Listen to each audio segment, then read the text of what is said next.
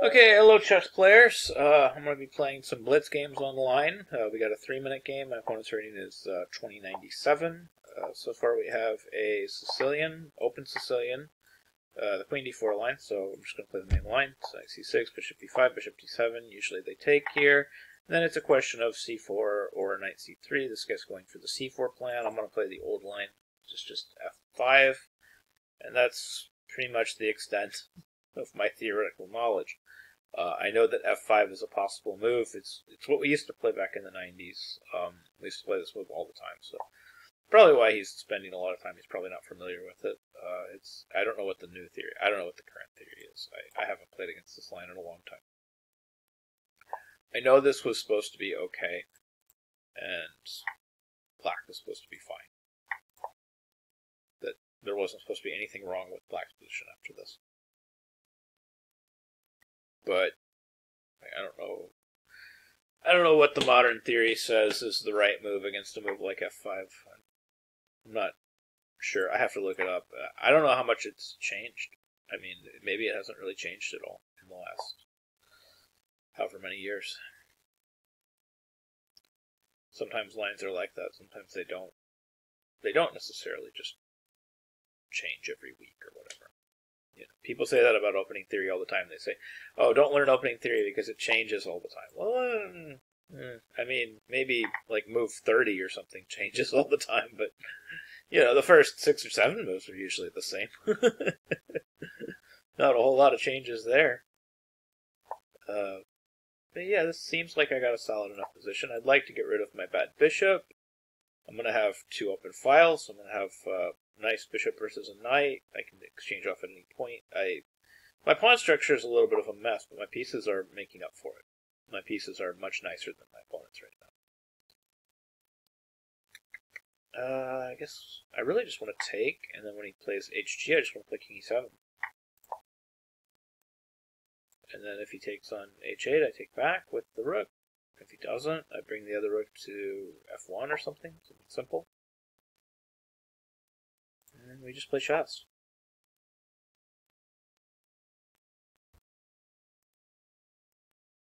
He might play B5. I'm not horribly scared of that move or anything.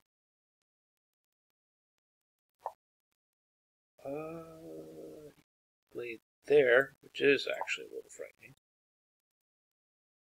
I have to defend G6. Knight G6 check was a big threat.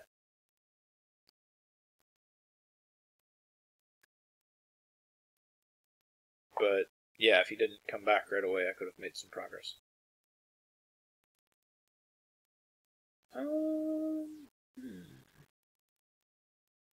Let's play rook H5, because if he takes, he has to straighten my pawns, right? It's kind of funny. I was hoping for that, just kind of a general weakening. And we have this, and then bishop c6 should be winning. It's kind of a dirty trick on my part, but it worked. So, black wins. What was the theory here? You know, this is something I do when I play. I like to look at the game after. I like to look at it on the engine and see where I went wrong and what I did well. So far it says I only made the one inaccuracy. I'm curious what it was. Maybe it was f5. The move that I was confident was theoretical. No, I mean, f5 still pretty solid theory. Scores incredibly well. Over 100 games. I mean, a lot of people are playing knight f6, which I guess is the computer better move, but f5 isn't terrible. And yeah, again, my guy Ian the Pomnoche plays this with the black pieces. Like I said, we share an opening repertoire. I had his opening repertoire before he did, so really, my opening, you know, I played all this stuff first, but every time I look up my openings, I see his name. So Ian the Pomnoche, always playing my preparation.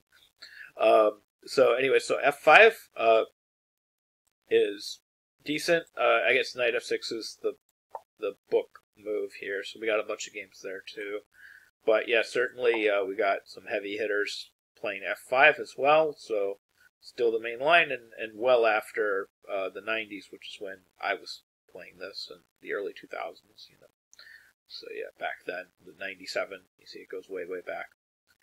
So F5, and then we have there, and then E5 was correct. Okay, so far I'm following everything I'm supposed to be doing. F takes E4, knight takes E4, knight F6 was correct. Nothing bad here. We're still following we're still following the 1997 game. This is why my theory is so good. Following those games from 97. They actually didn't play very bad back then. They played pretty good. So knight F6, we have queen F6. GF6 was better. Whoa. Who would have thunk that? I'm probably still following this game, though. I'm still following this game. So I'm still following the game from 97, even though it wasn't accurate. I'm surprised GF6 was better, but I guess it makes sense. Add another pawn to the middle, I guess. So bishop G5, queen G6. Yeah. Yeah, okay. I'm giving myself away. All my theory is, 20, over 20 years old. 25 years old, give or take. Queen G6, HG6, King E2, and, we're still following this game. Bishop E7, Bishop E3. Who deviated first? Oh, Bishop E3 was played. He finally deviated from the respected theory of this game from 1997. The Rizaltis versus Borisov Rook game. We're following theory up till move 14. So, I mean, those people that tell you that it's a waste of time to study theory, I mean, look at this. We're both still following a game from 1997. We followed it until move 14. So, neither one of us started playing chess until move 15. So, it's useful to learn theory. A lot of it lasts a long time. I mean, this is, we're both following a game that's like 20, well over 25 years old. So, just keep in mind, studying theory is important. So, bishop takes G5, H takes G5, King E7, B4, Rook here, everything's fine. Bishop E8, everything's fine. Rook H5 is best according to the engine. G4, and yeah, it gives my line. And game over. Where was my inaccuracy, I wonder?